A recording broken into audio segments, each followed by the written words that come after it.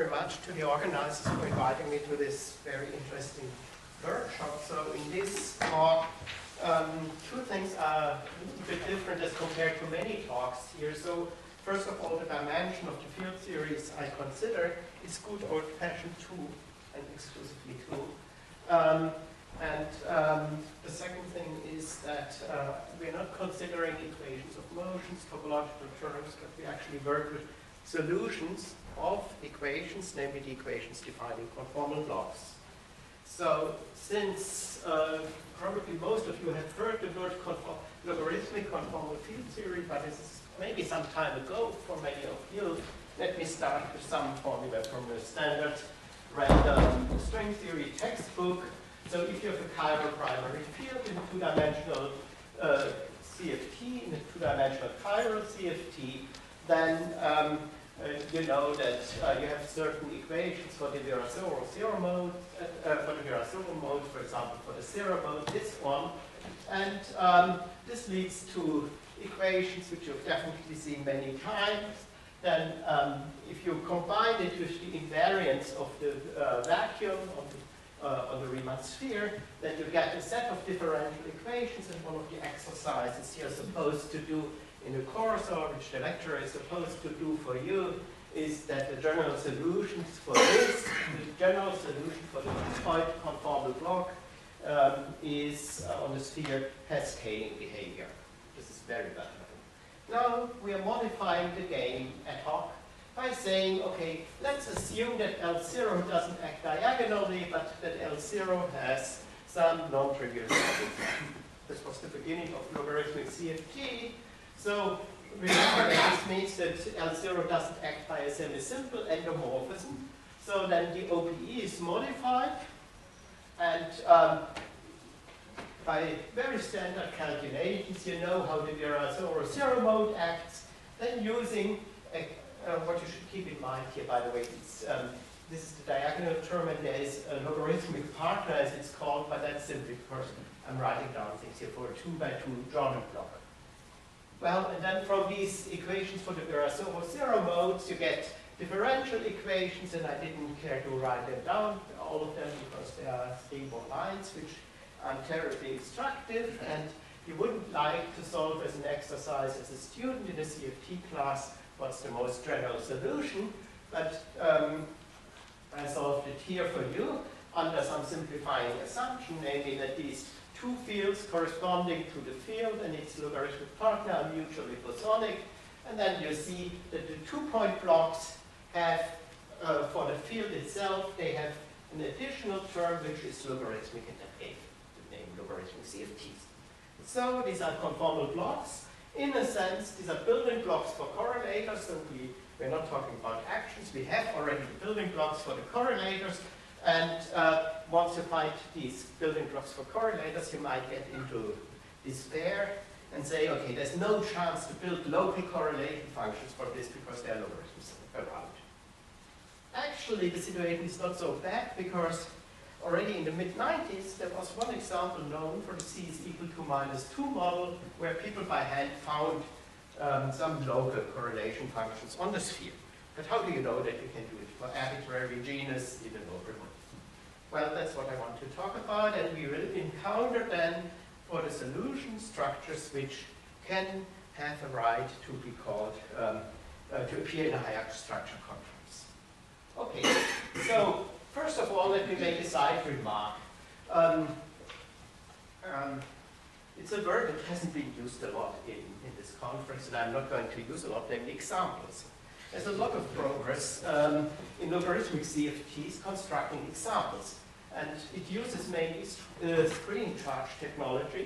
Screening charges turn out to have a particularly nice algebraic structure, and for example, in this work by Semikhatov, Lentner, Feigin, and the group around them, they found it has a Lie algebraic structure. It forms a Nichols algebra that's nothing but the positive Borel of the quantum group. So you get here plenty of very interesting vertex algebras and categories of conformal blocks where you have a hope to control them in Lie theoretic terms. And now what I want to do here is I want to construct from these conformal blocks a local CFT by combining left movers and right movers. And this is related to something you could call real physics. These are theories that appear in the description of critical dense polymers. Related theories that appear for critical population. Actually, the results I'm going to present are not sophisticated enough to cover critical population. And the question mark in the string is a real question mark. There are papers claiming that there are applications, but I don't understand. So what do? We have the conformal blocks where we solve the chiral Ward identities. They will form a vector bundle over the modular space of curves of genus G with n marked disks. Let's single out this sub-bundle here in the trivial bundle by the chiral Ward identities, and this bundle comes famously with a projectively flat connection, a homological connection. You can look at its local sections, but they are multivalued. They cannot be correlators in general, but you would like to select specific correlators there. Now, this system is obviously way too difficult to control in any way to say there's a consistent choice of correlators, but there's a very nice thing, because monotromies of these vector bundles with a projectively flat connection, and let me drop the word projectively for the rest of the talk, but trust me, it has been taken into account. Well, the monotromies give a representation of the fundamental group of this moduli space, which is the mapping class group. So, if you want to have the existence of global sections and you want to describe them, it's enough to keep track of these representations of mapping class groups. And there is a very well-developed machinery to keep track of these things. That's a modular functor. It can be developed for categories which are based, which come from this source, which are non-semi-simple, and that's a tool to keep track of these representations.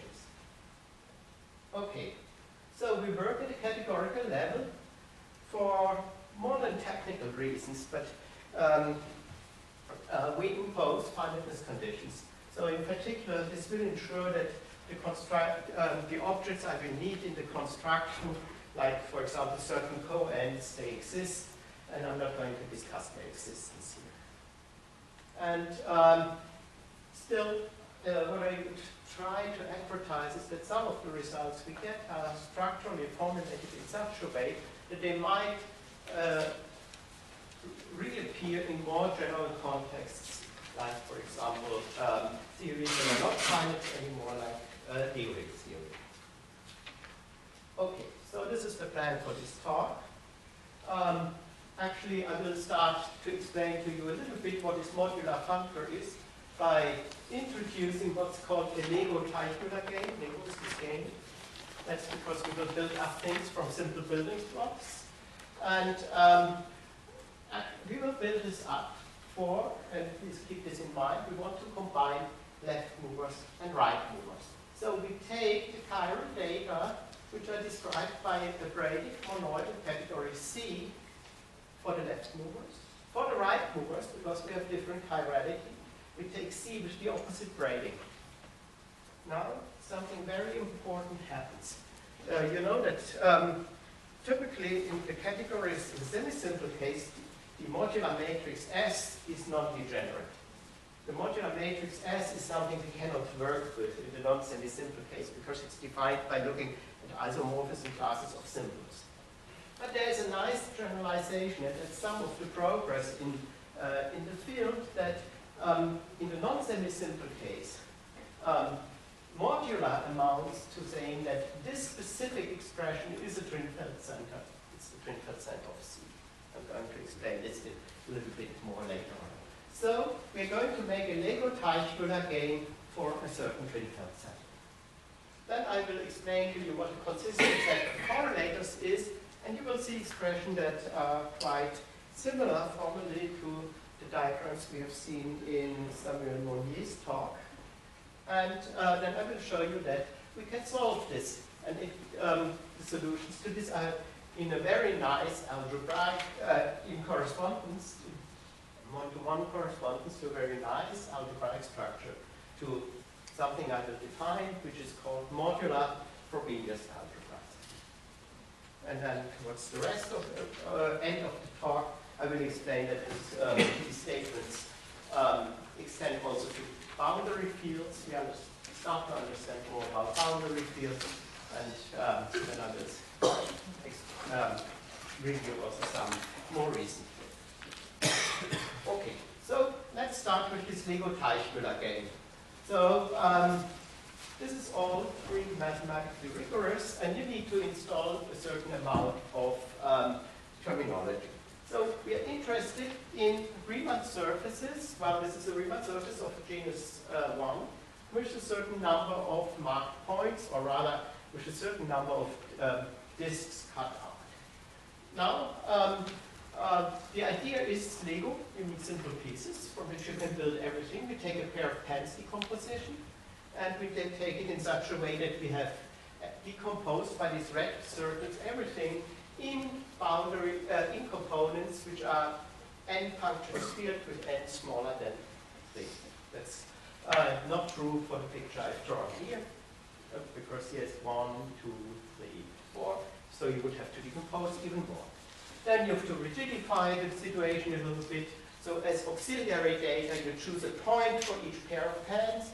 You link in a non-intersective way each boundary circle by some lines, and you say, what is your first line? Okay, this is what is called an extended surface. Now to turn this into a category, you need to add morphisms, and sorry, this is a marked surface. Yeah. So now an extended surface is less. An extended surface is a smooth-oriented surface where I don't have such a graph. I have in and outgoing boundaries, and to rigidify a little bit the situation at the boundary, because we have 8 twists around, we fix a point on the boundary. The morphisms we add to the extended surfaces are the actions of mapping class groups. After all, that's the fundamental group of the moduli space on which we want to work.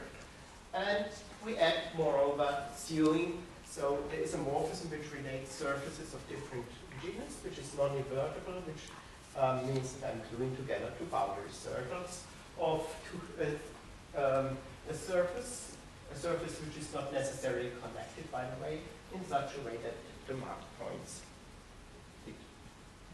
Okay, now these surfaces, these marked surfaces, they should become a category as well. And what do?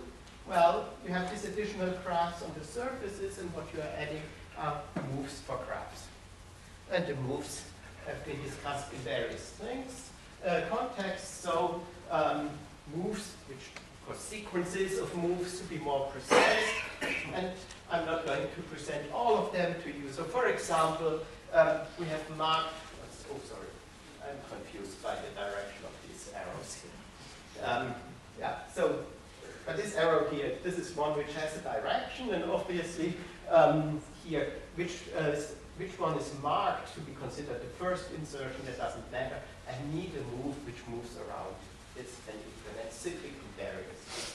Then I need a move which implements abrading. I need a move which implements fusing. I need a move which implements associativity. So associativity means that I'm changing the pair of pens composition. Here I have a trillion, here I have a trillion, a trillion here, and a trillion here. And there is finally some genus 1 move which exchanges the two non-contractible sides. So this is a mathematical formalization of things that are known since Mosaic's work. And importantly, there are 13 different relations, and it's late, it's the last afternoon of a long week, so I'm not going to discuss the relations. What you can show is that this groupoid of fine markings is a very trivial one, so if you mod out the relations, then you find that any two markings can be connected by a sequence of moves, and that this sequence of moves is unique. It's unique up to relations. And of course, you can forget the marking, and then you can show that these two groupoids are actually equivalent, namely, it's easier to show how to get from the action of a mapping class group some sequence of markings. You take a marked sequence, you act with the mapping class group on it, it has a different marking, and then you use a sequence to go back to the old marking. So this is the unmarking function. So now we have to look a little bit into these categories. And these categories have a very rich and natural structure. There is a co-end. There is a co-end of which you can profitably think about the right generalization of the co-adjoint action. Yeah, so if you take the co-adjoint representation in a representation category, it can be written as such a co-end. And it is known for a long, long time that this co-end, if the category is a finite written category, has a lot of algebraic structure. It is a Hopf algebra, and it is not only a Hopf algebra, but a Hopf algebra with a Hopf pairing. What is a Hopf pairing? Well, a Hopf algebra is by definition self-dual. It has a product and a co-product, and where the Hopf pairing exchanges the product to the co-product and vice versa. Okay, so inside our category of chiral data, we have this distinguished objects. If you use two rational CFTs, this would be simply take the sum over all simple representations SI and SI2. This is an expression which appears over and over.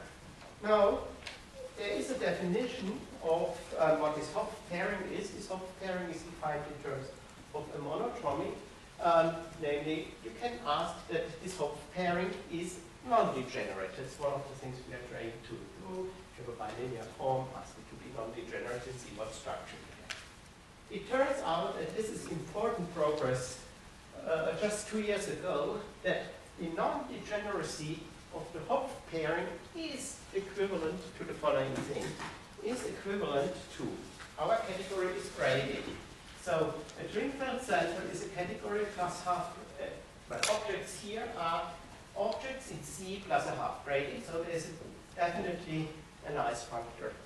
But you can also say I take an object here and the opposite half grading, because there are two half gradings. So there's also a functor here, and these two functors combine into a single functor from the delinear product into the Drinfeld center. That's a braided functor, and the statement that this is braided equivalence is equivalent to saying that the category is modular. So modularity means that we are implicitly working when combining left movers and right movers with Drinfeld centers. Okay. Now, in this specific context, many things simplify. So we have so-called finite tensor categories. Finite categories are equivalent to finite dimensional representations over a finite dimensional algebra. And so this is type of finiteness conditions. And if you compute now co-ends in categories of left exact functors, then it turns out that a co-end in left exact functors is representable, and it's representable precisely by this object. Okay. Now, let's set up our Lego Teichmüller game. So what do I want to do? I want to take the surface with marked with boundaries, ingoing or outgoing, but I don't care so much about ingoing and outgoing because I have a duality which allows me to turn ingoing into outgoing, and to produce for this situation something which assigns for a given set of labels vector spaces, which does so in a factorial way, and which does it in a way that this is left exact. Well, the reason is that the category of left exact tensors functors behaves nicely. There's a delinear product for them, while if you take arbitrary categories, there's no nice delinear product between them, arbitrary functors. Okay, so now you cannot do much on spheres. On spheres, you should take invariance, and you should use the tensor product. So here the functor is simply take the tensor product and then take invariance for the three-punctured sphere. And here you need to say which one do I select as U1 to have things fixed not only up to isomorphism, and that's the role of this first arrow I fixed. Okay. Now I'm sewing together by taking co-ends in categories of left exact functors. The fact that sewing together doesn't depend on the order in which I'm sewing, that's the famous Fubini theorem for co-ends. That helps here. And in the end, since all these co-ends are representable, you can represent a conformal block for a surface at genus G by looking at a home space with this specific co-adjoint object with this specific co-end inserted to the power G, where G is the genus. And these spaces come with very explicit representations of the matrix class group, which are absolutely explicitly known and which can be computed. Okay. So now we have done something for marked surfaces. We've associated a functor. We have used the marking. There was an unmarking, and we want to get a functor here. And you do a Kahn extension. You do a right Kahn extension. Now you should be afraid that doing a right Kahn extension and trying to get a monoidal structure is a bit dangerous. But you shouldn't forget that these things here are almost groupoids. There's very few non-invertible morphisms, so talking about a Kahn extension is a very good word. But I do it to save simply notation and make it appear more conceptual. So it's not a very serious Kahn extension. Okay, so this exists and it has a very natural monoidal structure. So we've set up a nice description of our conformal blocks. So now let's try to describe in this framework what bulk fields are. What are bulk and bulk correlators? Okay, you'd like to have an object which describes your space of bulk fields. It decomposes into representations of left movers and right movers. And in the semi-simple case, you would make an ansatz with certain multiplicities here, and the multiplicities are non-negative integers, and they should be in such a way that the whole expression is modular invariant. Well, now, since we are not semi-simple, such an ansatz doesn't make any sense. Why should I do it in simples? Why should I do it in projectors? So we take just any object, and we will investigate what type of conditions we get from this object. Okay. So we fix now this object F on which we want to derive conditions, and we consider the corresponding conformal blocks. So for a given object F, for the moment it's just an object, we take the marked surfaces. At any insertion of the marked surface, we put the object F, and then the functors I had previously constructed give me a vector space. Well, actually a vector space plus a representation of the matrix class group. And so we define all objects we consider the previously constructed block of for marked surfaces, and we get here an object. We get here a vector space. And I should remind you that sewing was implemented in terms of a co-end, so sewing morphisms are very explicit. They are just structure morphisms of the co-end. Okay. Now, you need to sit down and calculate it. I'm not going to do this for you here. Namely, you have to check that this assignment of morphisms respects all the 13 relations I've presented to you. This means that somehow the relations for structure morphisms in braided monoidal categories, actually written categories, are nice enough to be compatible with this geometric structure. That's the standard type of magic that has to work. Well, this can be done. And then we want to use our unmarking surface to get a functor that doesn't depend anymore on the marking. So now you have for any surface I mean, any genus, any number of insertions, we have a vector space which comes with some representation of the modular group, sorry, the mapping class group. What we want to find is conditions on F which ensure that in the end we find invariance in these vector spaces, invariance under the action of the mapping class group, because the mapping class group is a fundamental group. Invariance means that correlation functions don't have monotromic, they are single valued functions. Okay, now let me describe what we really want to find.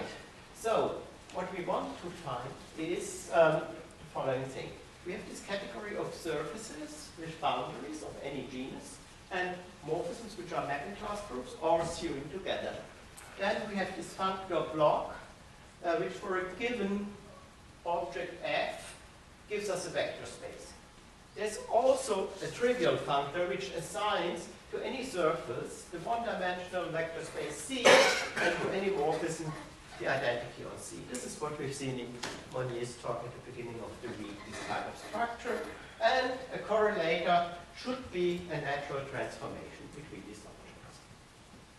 So, why does it make sense? Well, it makes sense because the natural transformation comes with a complete sphere. So to a surface, this functor assigns the ground field and the ground field and the identity. Here to this it assigns these vector spaces of conformal blocks. The morphism from K to here is nothing but a vector. And here this is the action of a mapping class group element or sewing, and this means that things are compatible with the action of the mapping class group or with sewing. And there should be one normalization condition, or not even normalization condition, we want to be the correlator for the sphere with one ingoing functoring or outgoing functoring to be inverted. So just to avoid, otherwise we could, for example, select 0 and would be one solution, not very welcome solution. Okay, so what we do is we first construct pre-correlators. So we construct a natural transformation for marked surfaces, and then we use the universal property of the Kahn extension, because if we have now here a natural transformation in this triangle, then by the universal property of the Kahn extension we get natural transformation, which is a set of correlators. Okay. So we do this, and now we have to put it in a little bit more structure. And everybody who had a course on CFT has a suspicion of what to take. You would like to insert somehow the 3-point functions on the sphere, and you would like to insert the 2-point functions on the sphere, ingoing, outgoing, non-trivial pairing, and let's also keep here the 1-point function of the sphere. In the semi-simple case, this is just a vacuum, but now we have to be a bit more careful on how to project in a non-semi-simple setting. Okay, good.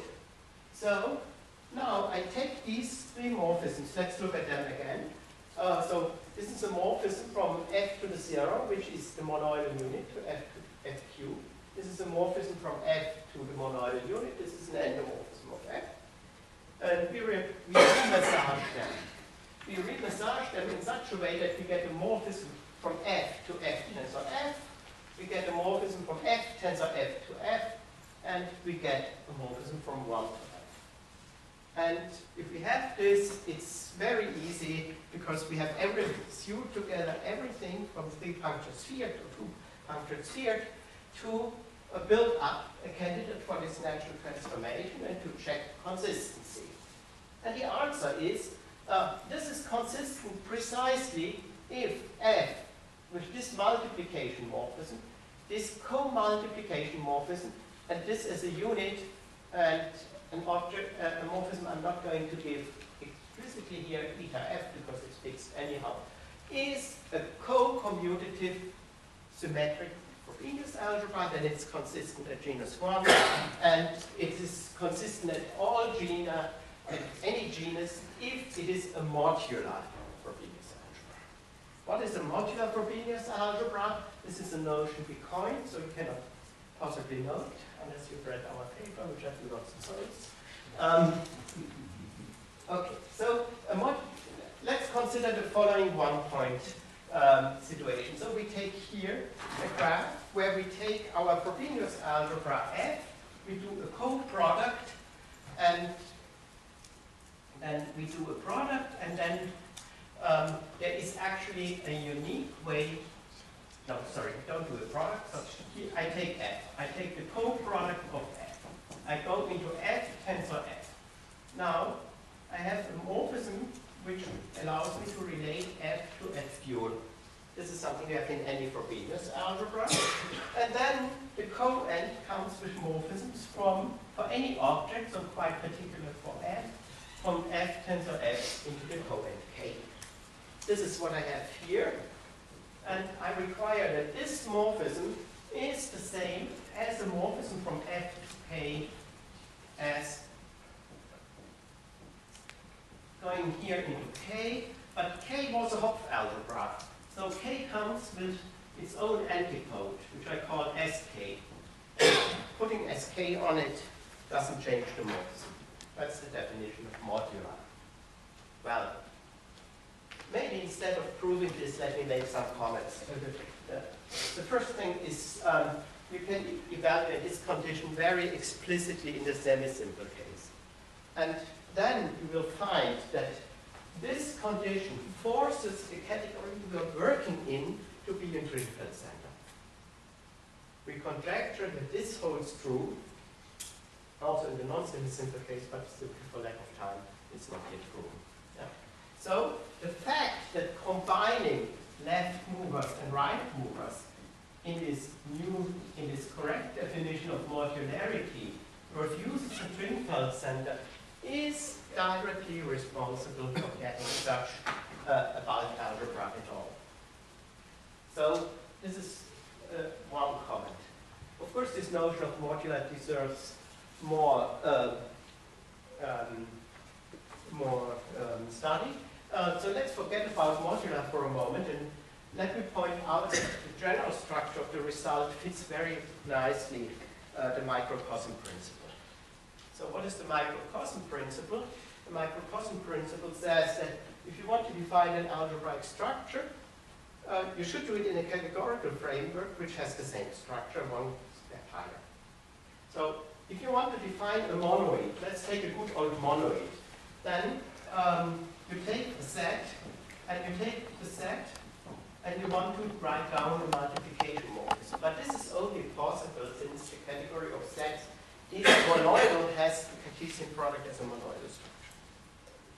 Similarly, if you want to define a commutative algebra, you can only do it in a braided monoidal category. Now,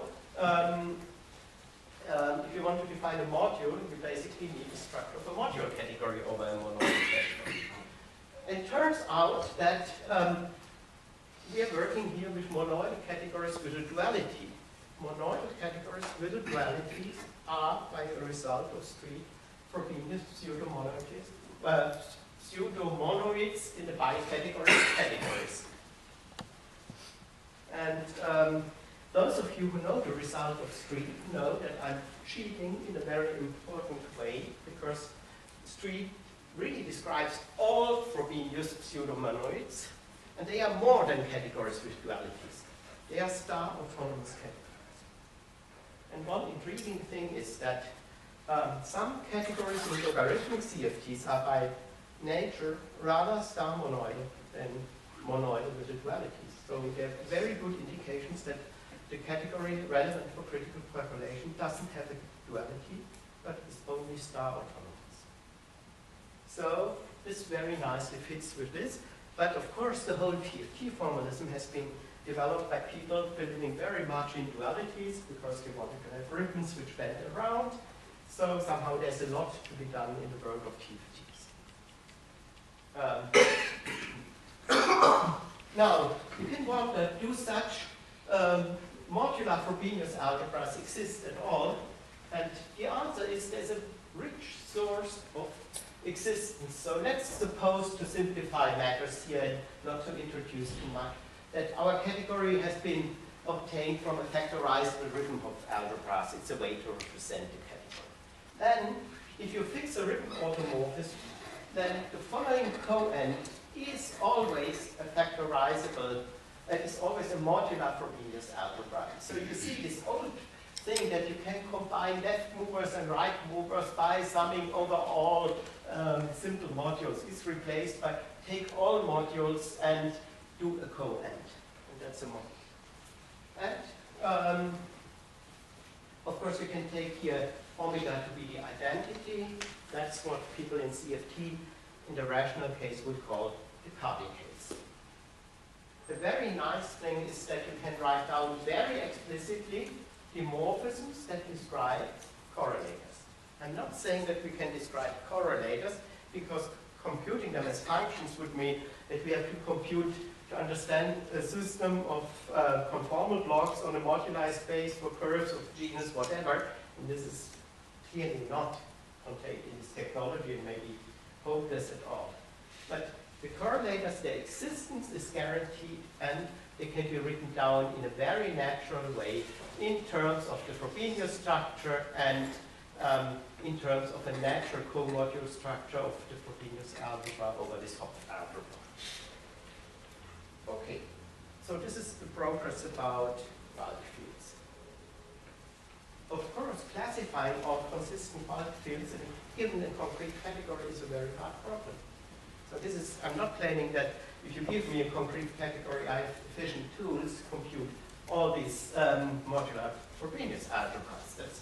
But we know what structure corresponds to, and it's very nicely in accordance to situations which are maybe not higher category, but where you have at least two categorical structures in two categorical dimensions next to each other. Okay. Now, let me first make a comment on the Cauchy case, because it's kind of amusing. Let's compute a partition function. Usually, you would say, you express it in terms of characters. Well, there is a nice notion of characters. You can reduce it to Hopf algebra characters, or if you want to be pseudo-Hopf algebras, but I'm sparing you all details about Hopf algebra theory here. Then the partition function, where the partition function is again expressed as a bilinear combination of characters. The simplest situation you get in the semi-simple case is that this is delta ij. This is the charge conjugate moduli invariant you find in CFT books. In the semi-simple case, this is not a moduli invariant. Rather, what appears here is the Cartan matrix of the theory. The Cartan matrix of the category is the dimension of the home spaces between the indecomposable projectives. So, of course, if you're semi-simple, any object is projective, the simples are projective, and by Schur's lemma, this gives you some delta ij. But in the non-semi-simple case, non-trivial multiplicities appear. It matches a lot of known results in the literature.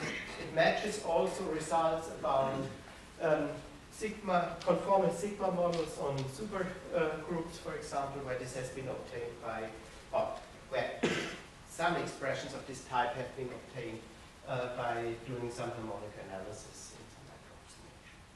So this is really the Cartan case, the Cauchy case. In the non-semi-simple case, the Cauchy matrix appears. Okay, so how much time do you have? 4 minutes. Okay, that's fine. You can go on to boundary states, and let me give you an impression what you can do. For example, you can ask, if I give you the following three postulates, boundary conditions are objects of a category. In the current case, it should be the category itself. Boundary states should be elements in the center of the category, and we know what categorically is the center. This can be computed as an end by standard formula, and that the bulk state is, bulk object is given in the form which I have just explained to you. Then, well, boundary states should be a decategorification. It's natural to assume that it factors through characters or co-characters, because we have algebras and co-algebras in the game. Well, then you can prove that these these boundary states, which are given by characters, they give by factorization very nice annuli. They should be partition functions. So these coefficients have to be non-negative integers. It has to be expressible in terms of characters, and that's very non-trivial because if you're non-semi-simple, the space of class functions is not spanned anymore by characters. Characters span a proper co-ideal distance. So it turns out to be in this ideal and has a non-negative expansion in characters. Okay, and last point. I was explaining that I'm using left exact functors. So you cannot have, so whenever I construct a modular functor, I do it in terms of home spaces, and the home functor famously is left exact. If you have a left exact functor, you should feel tempted to derive it.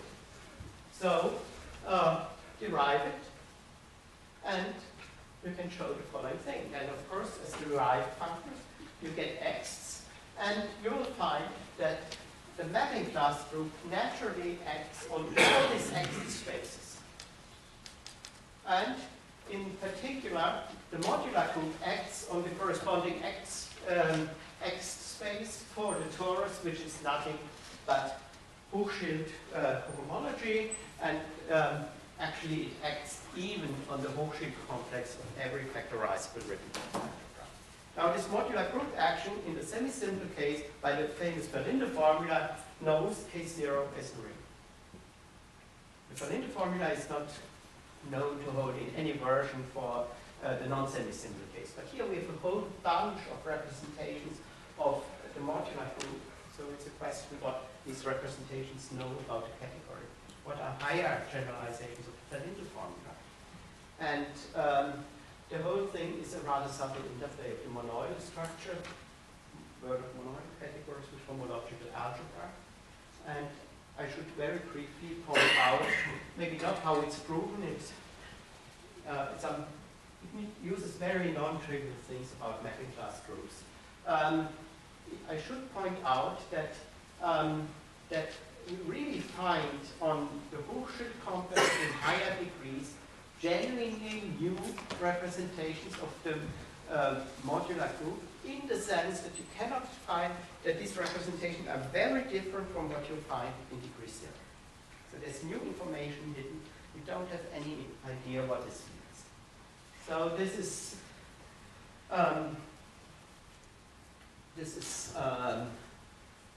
are results. Well, essentially it's accumulating evidence, maybe not even building up a theory for the moment. And of course it raises a couple of questions, and we've been asked to present questions. So let me go a little bit back to the talk. Of course you would like to describe also correlators of boundary fields and effect fields. This will take time, but it's not impossible. A more ambitious project is to construct these correlators by some holographic construction using a three-dimensional TFT. Now, in a semi-simple case, it cannot be a three-dimensional TFT. That's known from the structure of the extended cobordism category, the cobordism bi-category. But there can be something people call a 2 plus epsilon dimensional TFT, meaning that it's not defined on all three manifolds. So this is this usual problem that in the top dimensions this theory might not be completely defined. Well, what are the conceptual questions that are around? Of course, how stable are these results conceptually? Can we formulate Logarithmic algebras in more general context and then get bulk fields in the same way? How important is the duality in the sense of dual objects?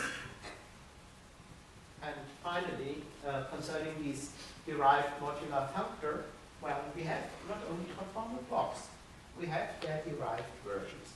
They are simply around. They're around as soon as I'm not looking at a semi-simple category. As far as I know, nobody in CFT has ever used these gadgets, although they are around. Yeah? So it's it's quite unlikely that something which is so in a natural way mathematically around, and which is so natural that it has representations of the mapping class group, and even representations of the corresponding complexes, that this doesn't have any use in CFT. So what is the correct construction of the derived CFT where these derived conformal blocks have any word to say? And maybe even in retrospect we have to understand why could we construct a modular functor, or why could already 20 years ago Lubachenko construct a modular functor just using the homes, although the x are naturally there.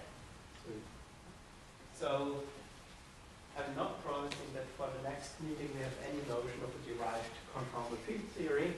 I don't have any physical inspiration for this, so if you've ever come across a derived version of conformal blocks, please tell me. Thank you.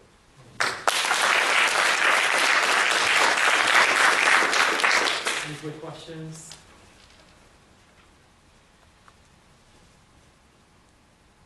So is this notion of derived the same sense as the other speakers used? Or is it? Well, I used it in a very naive way. I had functors which are left exact. I'm deriving the functors. Of course, I'm deriving them in a standard way. I could now tell you that I'm using a model structure on the category of complexes, but of course I'm using the projective model structure, and then it's good old-fashioned derived functors of the left exact functor. Yeah. But probably to understand a little bit better what should be in this setting a reasonable way to describe bulk spaces. Then you won't get along with homological algebras of 50s and 60s. Because that's what we were using. We look forward to new developments in that direction. Let's thank Christoph again.